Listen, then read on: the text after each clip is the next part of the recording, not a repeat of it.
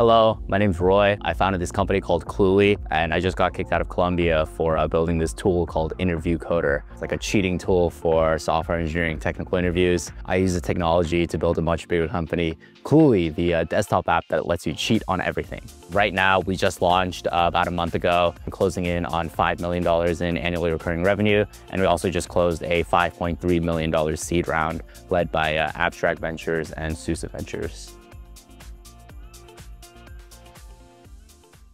I was a pretty wild kid. I got in a lot of trouble. I was pretty smart. I think I was pretty good at math. I did a bit of math competition when I was younger. I was on like the debate team. I played some cello. I love girls. You know, every year I had a new girlfriend. Yeah, my mom made me do a lot of studying, but I hated studying. I was always trying to go out and like have fun, play with my friends. I've always been very competitive when I was a kid. I have an older brother who was 2 years older than me. And I always wanted to be like smarter than him. I always wanted to do better at school than him. I'm always trying to win. I'm trying to be Cheongju 1등 at everything, you know, like top of the class. In the world of software engineering, if you want to get a job at a big tech company, you have to answer these sort of riddle-esque questions that are called LeetCode questions. And pretty much every developer you know at a big company has gone through the gauntlet of memorizing 600, 300 riddles and just sort of like memorizing the solutions and regurgitating them in interviews. I'm very, very competitive. So the second I knew that there was like a ranking on LeetCode, like a global ranking, I knew I had to be like one of the best. So I spent hundreds of hours studying, grinding the riddles, even though I don't care about LeetCode. I didn't enjoy it. I didn't really have a good time, but I was just competitive. So I thought like, if there's a ranking, then I gotta be on the top of the ranking. But I mean, it just ended up with me wasting a bunch of hours. LeetCode just has nothing to do with what you do on the job. It's like the modern day equivalent of asking how many balloons fit in the Empire State Building. It's supposed to test your critical thinking, but the questions are online to the extent that rather than practicing critical thinking, you just practice memorizing the riddles. You're gonna sit through and memorize all the 1,000 questions because it means you get a 200K a year job.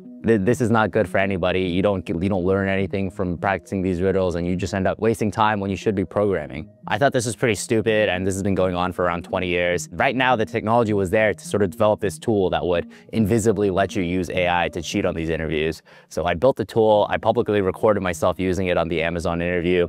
I got the job, and I posted this everywhere saying, look how easy it is to hack these interviews. Eventually, this got me in some trouble, but the impetus of everything was when I decided that it's just a stupid industry practice and I wanted to change it. A lot of people think it was explosive from the start, but it took about a month before it really started to take off. And for a month, I posted everything. Amazon saw, was getting mad at me, and Columbia saw and was getting mad at me, and everyone was just upset, and it didn't really go that viral for about a month. And during that time, I was really stressed. I just gave up my entire career and my entire education for the hope of a company, but it didn't even go viral. Like I did all this for like 15,000 views. And I was really worried. Everybody in my life, including even my co-founders, were telling me like, hey, we should probably stop. We should probably shut this down. But I don't know, there was just a voice in my head that said like, this has potential, like I have to keep going. And I did keep going. And then at one point it did go viral, like super viral, and everybody on tech saw it. At that point, I was safe. Virality protected me from further punishment from Columbia. It made the path to entrepreneurship a lot easier and clearer. I've sort of like committed my life to building companies. Once I made that decision, it was very easy for me to decide to leave Columbia. And once I did leave Columbia, like I knew I'm gonna do the only thing that I can do now, which is build companies. I think it also helps position me like I'm a very unique person now who got kicked out of an Ivy League. And as a result, there's a lot of interest from Silicon Valley about what I'm gonna do next. To me at the time, it felt like things were moving really slow. As soon as EOUnlocked went viral, I knew that I had to capitalize on the moment because the attention wasn't going to be there for long. The product was a product designed to die. It's a product to cheat on technical interviews. So the second companies change technical interviews, the product dies. Meaning I have a few short moments before my spot in the limelight dies, and I thought I have to raise around. I have to start a bigger company that's more sustainable and defensible long term. So for me, it felt like things were moving so slow. I had to push back my fundraise like 2 weeks. I was gonna fundraise 2 weeks earlier than I did. To me at the time, I felt like I was in such a time crunch, and I had to wrap things up and do the next thing. And it felt like things were moving super slow. But I guess I was under the pressure of the situation.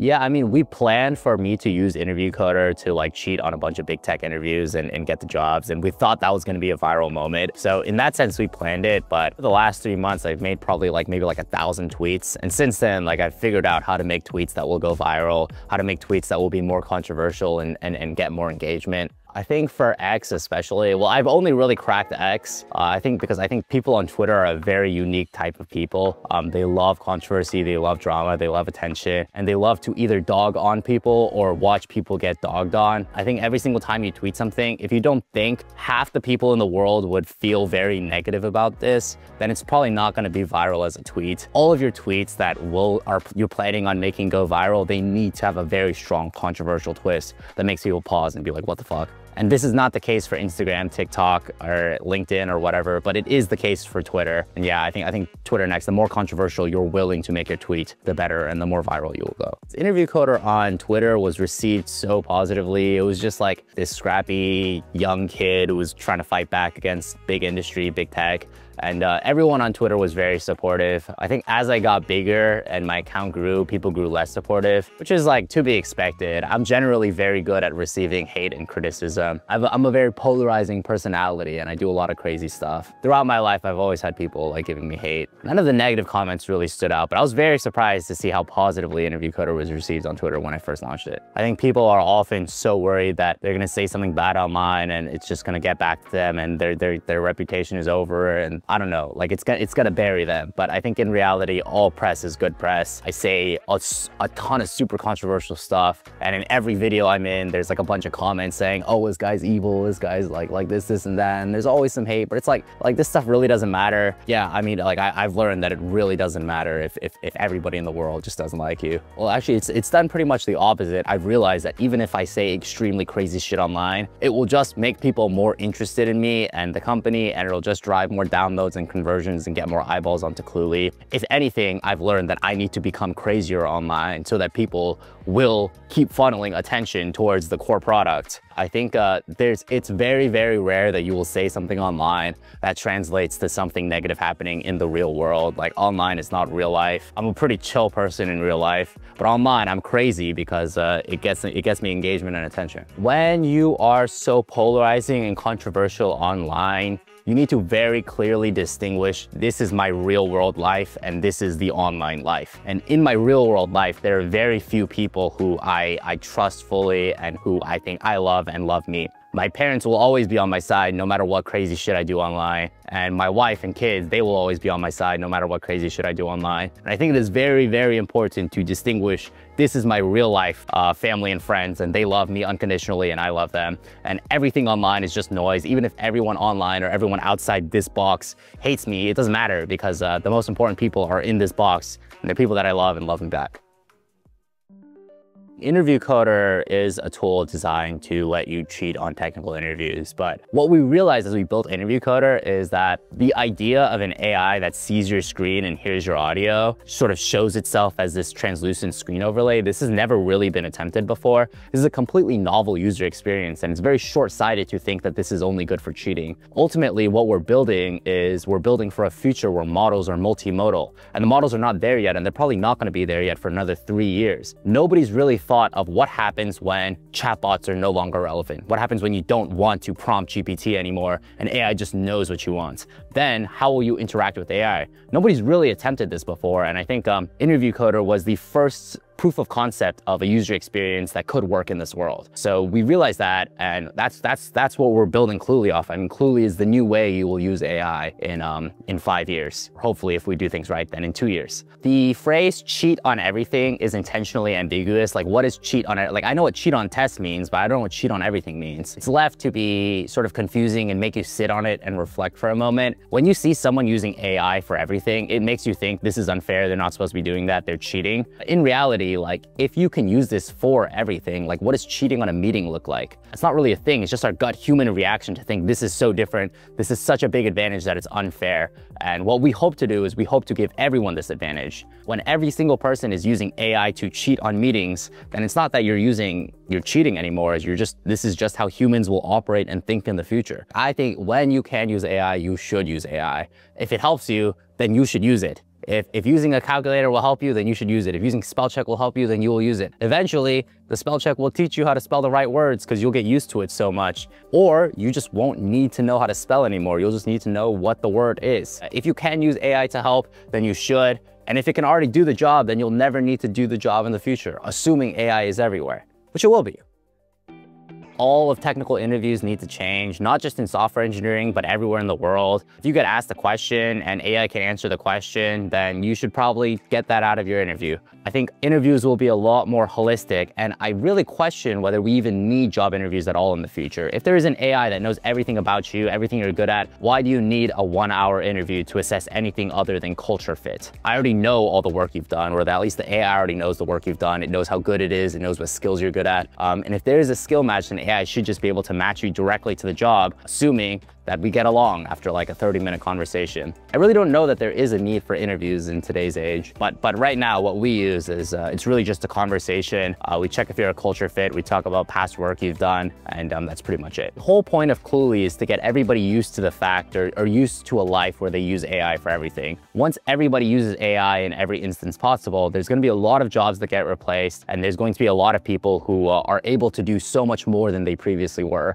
If every scientist decided one day, like today, I'm going to start using AI as much as possible, they will be 100 times more productive. When scientists are 100 times more productive, we cure cancer 10 years earlier, we cure Alzheimer's 10 years earlier, everyone lives to 400 years old, and we're on the next flight to fucking Mars in like 2 years. The rate of societal progression will just expand and exponentiate significantly once everyone gets along to the fact that we're all using AI now. And that's what Cluely hopes to achieve, is to get everybody used to we're all using AI now.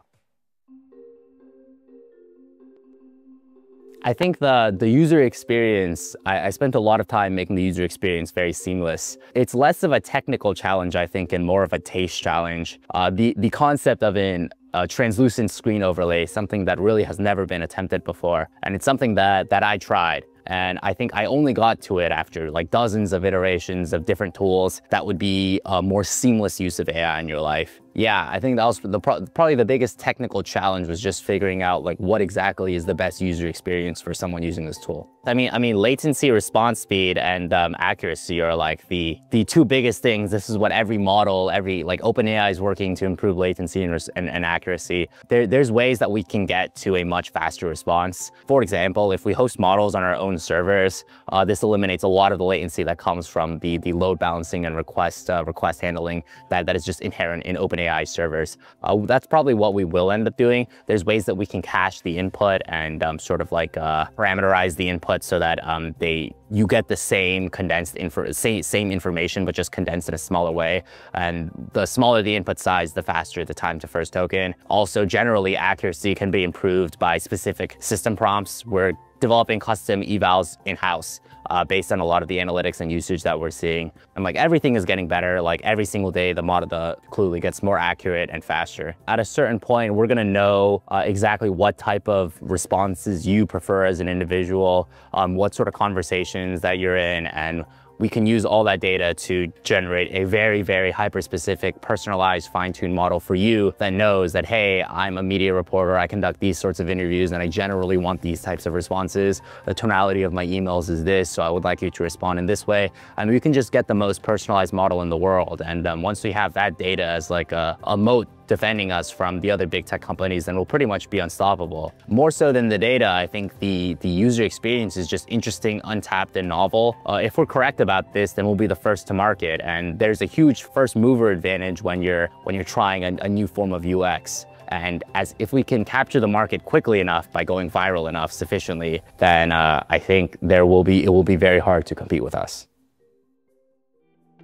The entire way we're going to think will be changed. Every single one of my thoughts is formulated by the information I have at this moment. But what happens when that information I have isn't just what's in my brain, but it's everything that humanity has ever collected and put online ever? What happens when AI literally helps me think in real time? The entire way that humans will interact with each other, with the world, all of our thoughts will be changed. Like what happens when I know about every single post you've made online ever, and I use that to distill down into like a condensed blurb of everything about you ever? What does our interaction look like then?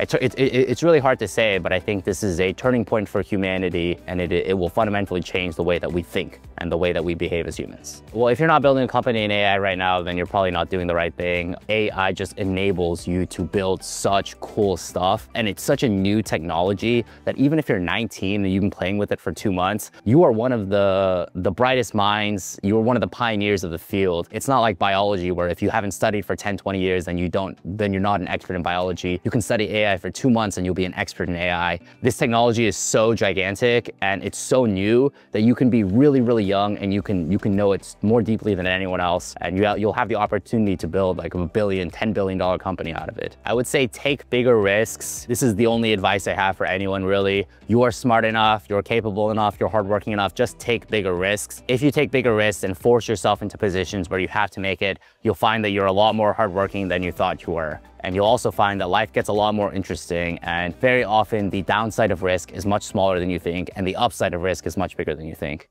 I wasn't really like this 5 months ago. I mean, literally like half a year ago, I was thinking I would just want to get a job at a big tech company. That's all I want to do. And it wasn't until very recently that I thought like, oh, I actually want to build companies and go all in on this. Taking risks, initially, it means being willing to get rid of the constructs and limiting beliefs in your mind that make you think, hey, when I graduate, I have to be an engineer, lawyer, doctor, or whatever. Just being willing to see what would happen if you didn't do it. Every risk starts very small. Right now, I think people look at me and think I'm a crazy risk taker, but it didn't start like this. It started with me taking smaller risks. Like the first risk I took was, hey, what if I built this tool and told nobody about it? Then the next risk I took was, what if I posted it online but made it free and didn't really associate with it so that more people would see it? And eventually the risk just snowballed and snowballed until now I'm like fully posting whatever confidential document Columbia gives me because like I don't care. Like the risk it's not that much of a risk anymore and I've grown used to it. So grow used to taking bigger risks.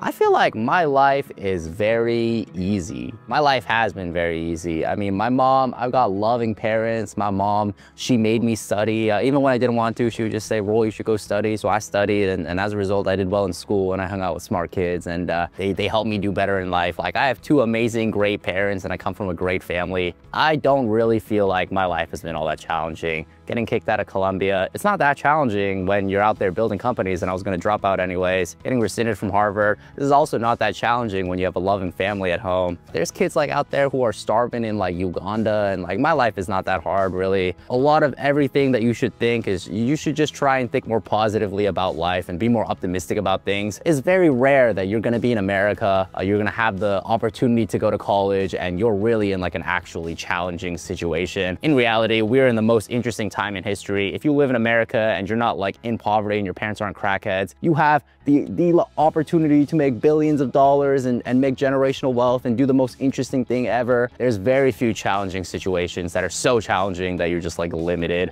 Right now, anybody can do anything, and you should just try and take risks and be bold because you're very privileged right now to be living in this world. Success is having a wife, having 12 kids, and having people remember me. I think Steve Jobs and Elon Musk are very cool in that everyone has a strong opinion about them. Whether it's good or bad, everyone has something to say about Elon Musk, and I think that's really cool. We're all gonna die eventually, and nobody's gonna remember us in 1,000 years. I might as well be remembered as strongly as possible for the time that I'm here. I think the biggest thing is confidence. Like truly, you hear all the time that the people that build big companies are not geniuses, they're not smarter than you, they're just, they take more risks than you, and they're harder workers than you. And I think this is generally true. 5 months ago, I was just some random student at some random school, and I didn't really have anything going for me. And now I just raised $5 million and I'm in this giant office and I'm building a company that I hope will change the world one day. And very little has changed about me except the fact that I took a risk. Even moving forward, if I do end up becoming like the next trillionaire, like as big as Mark Zuckerberg, there will be nothing about me that changed. It'll just be a series of well-calculated risks that I took that will lead me there. And I think the gap between Mark Zuckerberg and your average human, it's really not that big. And if you just have the confidence to take bigger risks, then very often you will win.